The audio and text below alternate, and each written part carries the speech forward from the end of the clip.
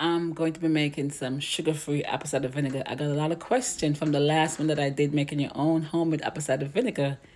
Can you make it without sugar? So I'm going to show you how to make your own apple cider vinegar without sugar. Make sure that it's not a peel apple. Make sure you're getting the right apple. So read your label, read the bag, and make sure you get the right apple. So let's go in the kitchen to make some sugar-free apple cider vinegar.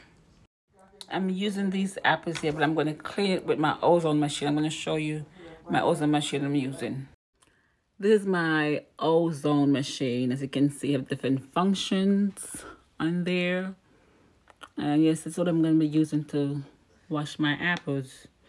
Every household needs to have this to wash your fruits and vegetables because we're fighting against so much.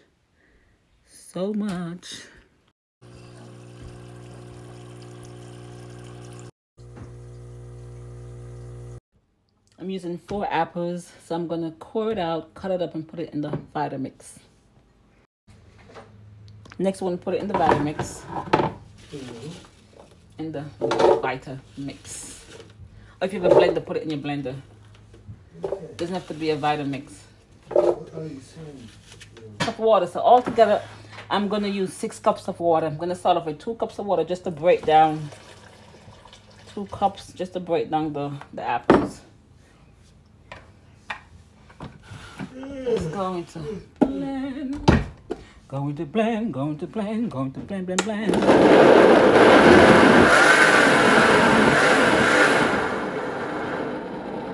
And that's it. It's that simple. Next, I'm going to pour it in here. Let me see. Yeah. Make sure everything is in there. Okay. Remember, altogether 6 cups.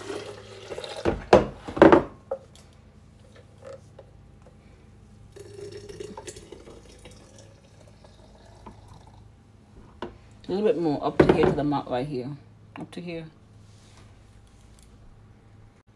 Next, you're going to get a cheesecloth or a dish towel. You're going to put it over it.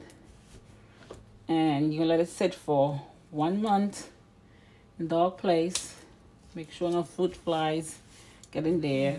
And it said I didn't use any sugar because these apples are very sweet. These are Fuji apples. The one that I did before, there were the green apples and less sugar. That's to add sugar to it, but you need sugar for fermentation. So there you have it. Your own sugar-free apple cider vinegar. Make it. It's very easy.